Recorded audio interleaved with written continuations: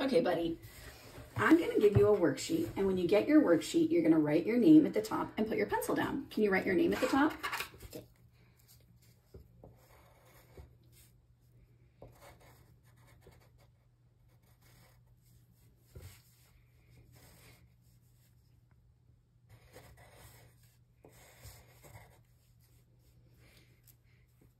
You are going to read a story with some missing words. For each missing word, there will be a box with 3 words.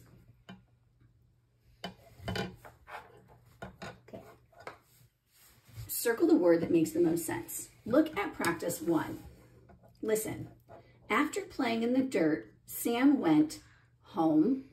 Summer was to wash her hands. You should circle the word home because home makes the most sense in this story. Can you circle the word home? Now it's your turn. Read practice 2 silently. When you come to a box, read all the words in your box and circle the word that makes the most sense in the story. When you are done, put your pencil down.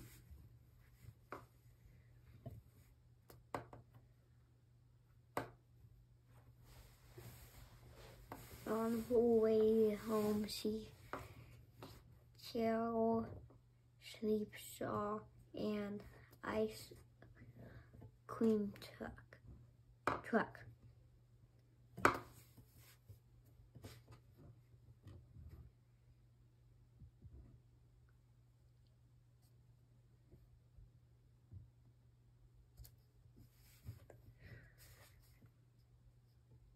Circle the word that makes the most sense.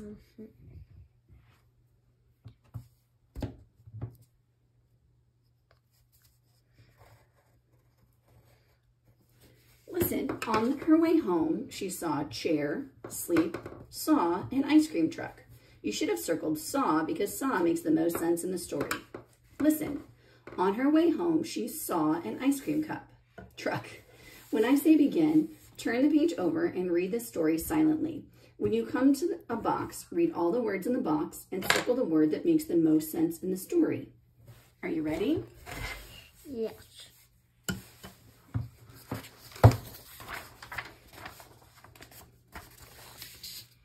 Begin.